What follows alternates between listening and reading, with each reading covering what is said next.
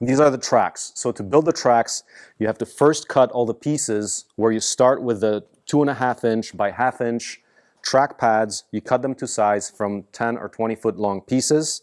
You then cut the chain links, which are 5.5 inches.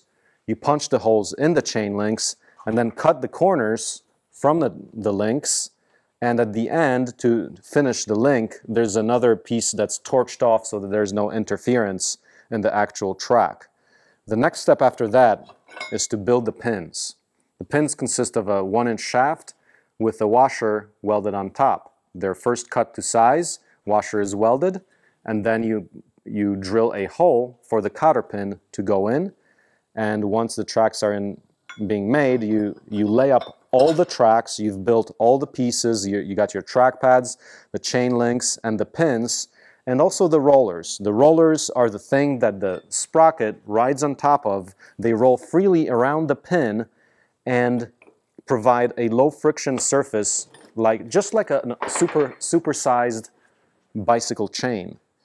With all of that in place, you lay out a 10-foot section of track, which is essentially the entire track consisting of 40 pieces. And with that in place, meaning the track is already laid out, you can start welding. Now, how do you know the quality control here? Is that track going to fit? Well, the biggest important part for quality control was the fact that every single link was done on a hole puncher where we used a jig that put a 3-inch space between the pieces for every single piece. And the way we did it is we put in a spacer inside a jig.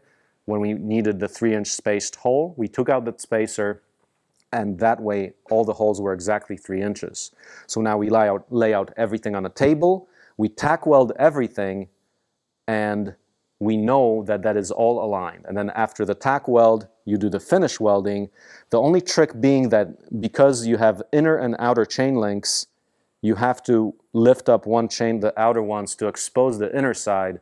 So you have to, the only real trick, and we did have issues with that, is when you weld, the track pieces, the links, tended to get pulled out by the weld, in which case we had to do grinding or hammer them back in. That was a time-consuming part. So the technique is there, has to be clear, where you weld in a consecutive fashion, one side, other side, so that you don't basically spread out and make the tracks not fit. That pretty much completes the tracks.